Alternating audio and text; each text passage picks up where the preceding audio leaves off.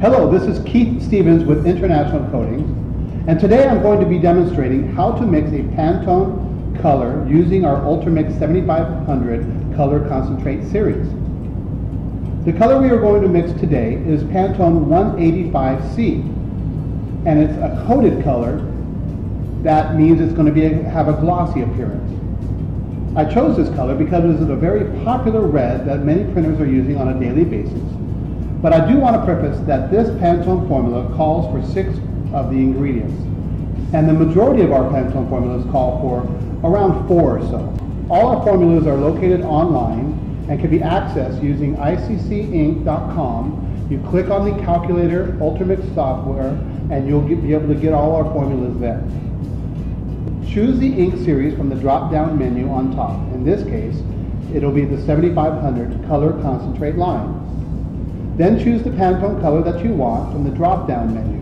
In this example, it is going to be the 185C. Next, pick the amount of ink you would like to mix. The green boxes have some pre-weighted amounts already listed, but you can also put in your own value. In this example, we're going to mix 200 grams of ink. As you can see, the website automatically calculates the amount by percentage weight and the grams of the various ink colors that you will need to make this red. So here's what you need to mix the color. A good scale that is accurate to the 1/10 of a gram, an empty container for mixing, a spatula, something to wipe off the spatula with, a rag, and of course the Pantone color book and formula that you have already found online. Place the container on the scale and be sure to tare, meaning to zero out the weight of the scale, that it includes the weight of the container that you're using. The formula calls for the first color to be the 7500 color concentrate mixing base.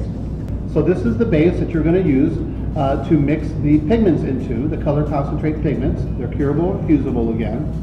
Once you've added the base, you wipe off the spatula and then you want to wipe and smear the base around the edges and the sides of the container. This will make it easier to mix and disperse all the pigments that you're going to add later. You're going to be able to mix it a little bit better. You'll get a thorough mix. And then we're going to wipe off our spatula, make it clean for the next ingredient, and then we're going to tare out the scale to 0. Next, we're going to add one of the first color ingredients, and in this case it's going to be the 7585 fluorescent red. We're going to add 45.2 grams.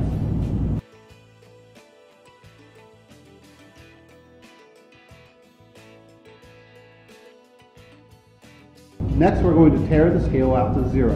Next, we will add the second ingredient, which is the 77 fluorescent yellow, and the amount will be 14.0 grams. And after we have done that, we will again clean our spatula between every color. And now we're going to tare the scale to 0. And then we will add the next color, which is the 7588 mixing white. And we're going to add 5.2 grams. When the formula calls for a smaller amount, it becomes more and more important to add and be accurate in your measurements, because the 0.1 or 0.2 becomes more and more critical to the amount, the proportion of the amount of ingredients you're adding. Okay, so now we're going to do the next color, which is the 7557 red. And we're going to add 4.6 grams to this formula.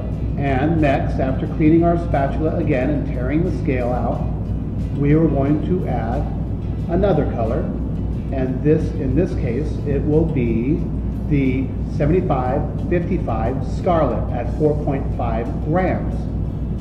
Now, all these pigments we're adding right now are color concentrates. They are curable and fusible pigments. And you do need to use a base. That's why we added the base first. They are curable on their own, but they are intended to be used with different bases. In this case, it's the 7500 color concentrate base. Now, after cleaning my spatula and making sure I have all the accurate weights, I am now going to mix. And we're going to mix thoroughly, and because I've coated the sides of the container, all the pigments gets mixed pretty good, because nothing stuck to the side of the containers. I've got it all floating or suspended in the base, so it's much easier to get all that pigment mixed in. Keep in mind that all our formulas are printed through a 160 mesh or equivalent on the fabric and is cured before we really assess the color to make sure it's accurate. In reds, for instance, we need to make sure that the color after curing has cooled down some, because red pigments darken with heat. So make sure that when you test the formula for accuracy, you have already cured it through the mesh that you want and have let it cool down some. All right, now I'm going to visually verify this against the Pantone book. However, always try to print the color with the mesh that you're going to be printing through on the garment that you're going to be using to verify that it's right for you. Here, I'm just showing you an example. I know it's not cured and it's not printed, but it shows you how close that formula really is. And lighting really has a great deal amount of influence on what it looks like. So here you can see, pretty close. And I thank you for joining us today. We hope that you enjoyed this and that this is useful for you. And join us again soon, and we'll have some more information to share with you. Good luck.